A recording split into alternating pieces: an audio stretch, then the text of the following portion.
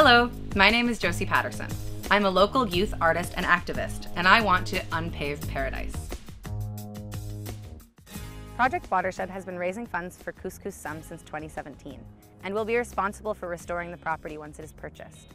The most common question is, what about soil contamination?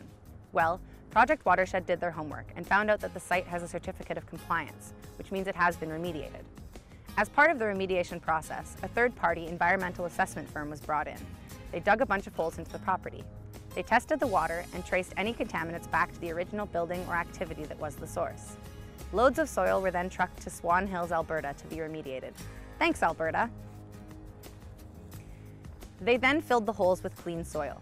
They did this till the water being tested came back clean, which means the levels were low enough that the water was deemed fit for aquatic use. This is the highest standard you can meet, and back when the testing was done, the standard was even higher than it is today.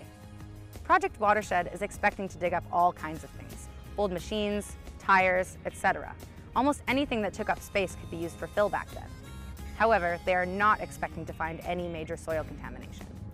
Another reason for this is the site is influenced by tides, floods, and river flow. Any contaminants left in the site may have been washed away by now. Now, if there are any contaminants left in the site, don't we want to properly dispose of them before they leach into the river?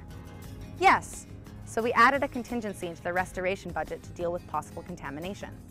In addition, the City of Courtenay, who will be joint owners of the property, has access to funding for remediating sites like this. And if major contamination is found, Interfor, the company who currently owns the land, will be on the hook. Soil contamination is not a reason to forego this project. In fact, if there is contamination found, which seems unlikely, it's just another reason to unpave paradise at Couscous Sum.